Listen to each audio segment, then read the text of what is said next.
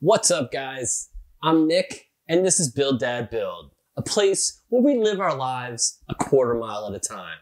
As a matter of fact, I lived 25 times this morning on the treadmill.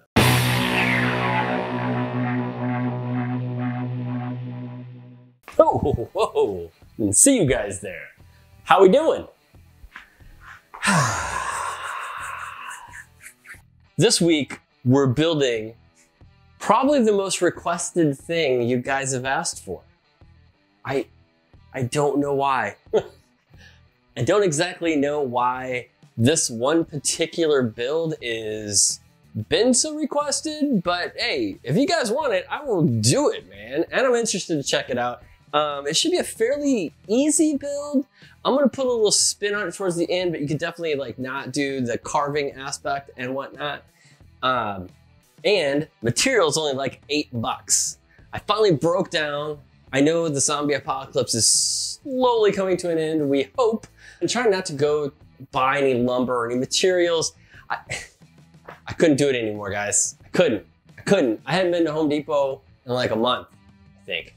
Well, for like actual materials. But for this project, all you're gonna need is one 8-foot 2x12. Let's get to work.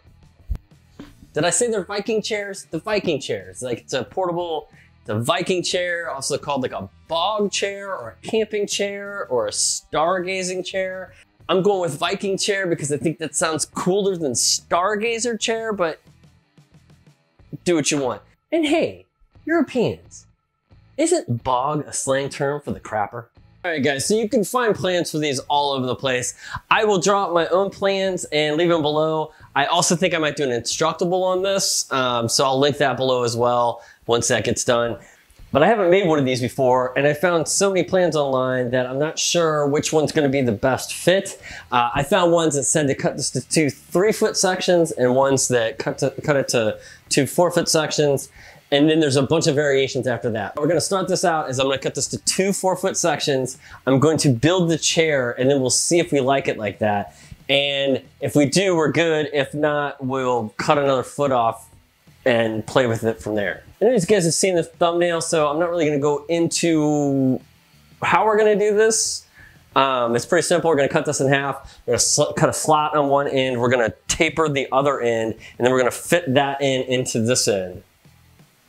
Does that make sense? You saw the picture. Come on.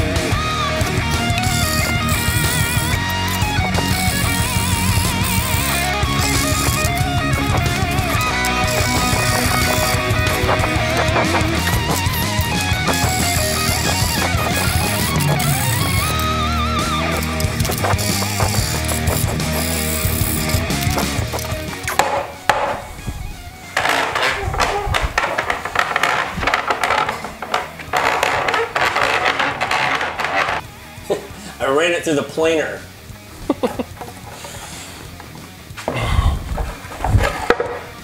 There we go. All right, Ticker's first spin. I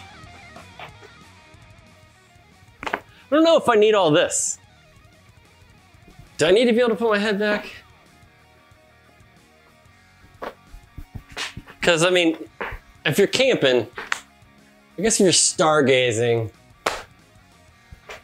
if you're taking a dump, it's not too bad. It's kind of comfortable. I guess I'll leave it at this length. And I think if I took a foot off the back of this thing, I'd be staring straight up. And I am taking this as more as like a camping, hanging out type chair and less of a stargazer. I guess if you wanted just for stargazing, you would definitely take another foot off so you're looking straight up. I don't know if you could see, because everything was sped up, but there was a point where my straight edge, I guess, kind of scooted on me a little bit. I guess I didn't have it tight enough.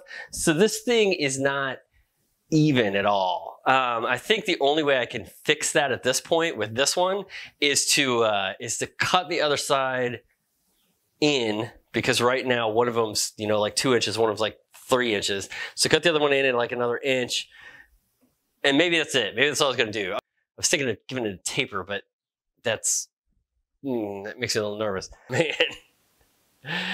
Like, you want it to fit snug, so you can definitely sand that until it's snug, but it was irritating me so bad I just set it through the planer. Anyway, okay, so I have Sugi. Come here. Come here, Suggs. So this, if you guys have not met her yet, is Sugi, the new shop dog. And Sugi needs to go for a walk. And then I have to go pick up the kids. So we will start back here tomorrow. I need to fix this one, and so this will be this is my practice chair, and then I need to make one more, and then we get to carving, kids. We get to carving. But for now, I gotta get to work training this dog. Say hi, Sugi. Sugi's like, put me down. All right, baby, here you go.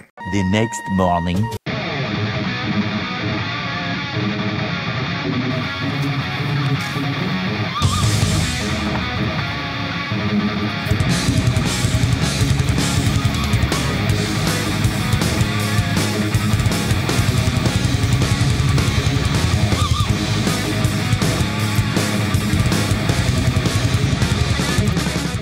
All right, guys, they're roofing a house right over there. So if you hear any background noise, I apologize. I'm gonna try to keep this quick. So this is what we got carved yesterday.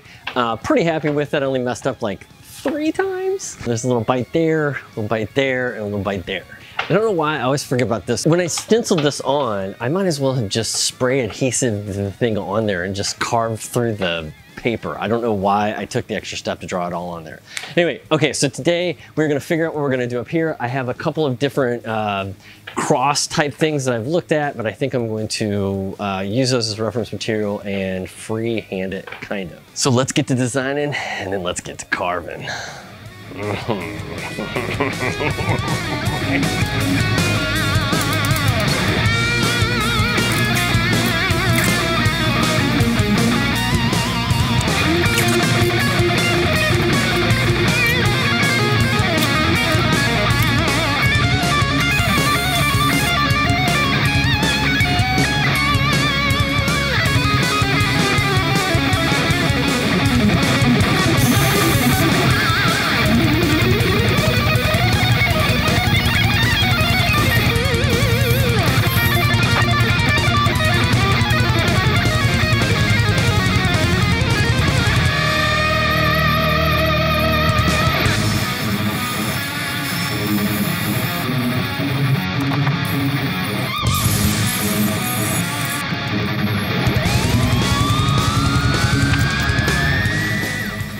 Some people like their Viking chairs regular. I like mine extra stanky.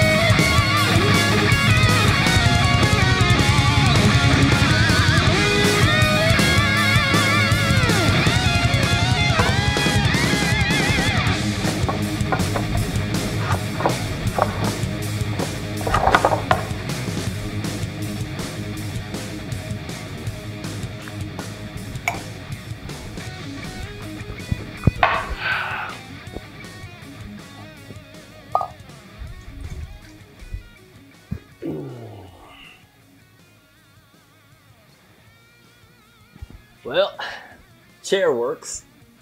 I know I'd said I was gonna fix the other chair, but the carve just took a little too long on this one, so I figured I would just save it for later, or maybe just make a new one.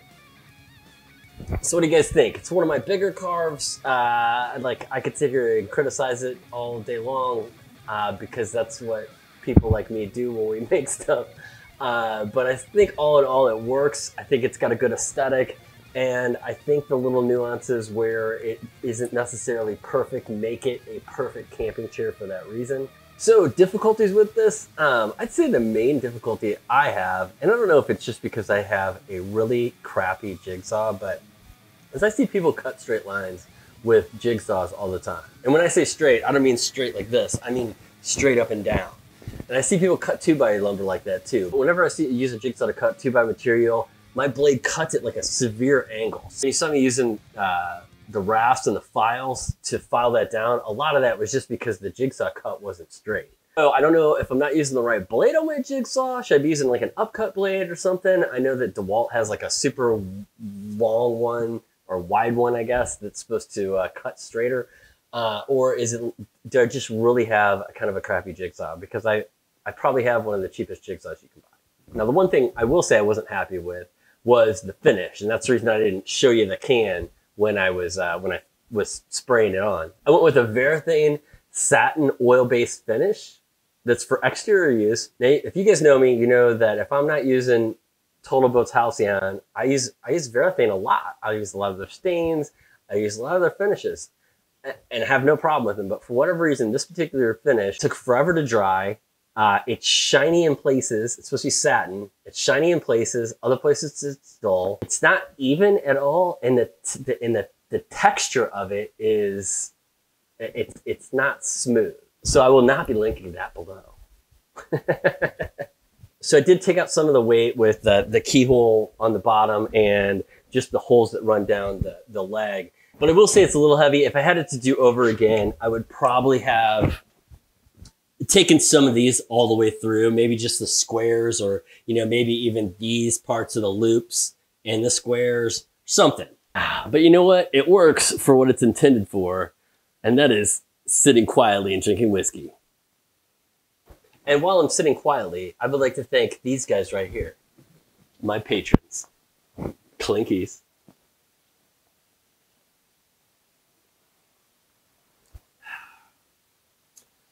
Especially Stephen Mann and Nick the Greek. This was a viewer requested video, and when I say viewer requested, it wasn't just one of you. I got probably 20 or 30 emails and at least 2 dozen comments requesting that I build these. So if there's something you guys want to see built, go ahead and put it in the comments down below. If I get enough requests for a particular thing, I'll definitely add it to my project list. And now that I know what I'm doing with these, if you guys have any ideas for different things to carve in the back, let me know those in the comments down below as well. Because if I'm going to make another video on this in the future, it's going to be more about the carve and less about the build. And all that being said, guys, thanks for stopping by. Thanks for playing. Now I got to get to work.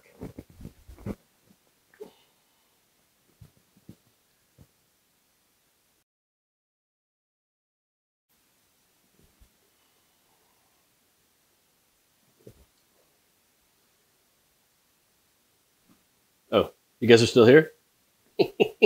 Bye.